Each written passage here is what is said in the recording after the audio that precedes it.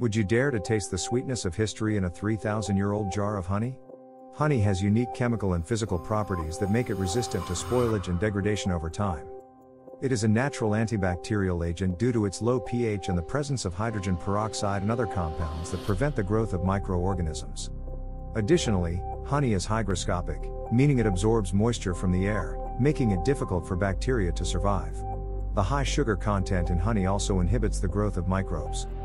Furthermore, bees add enzymes to the nectar as they process it into honey, which break down any remaining sugars and reduce the water content, creating an environment that is inhospitable to bacteria and other microorganisms.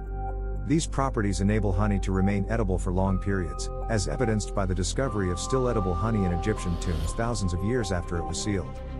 Subscribe to Update Now to stay updated.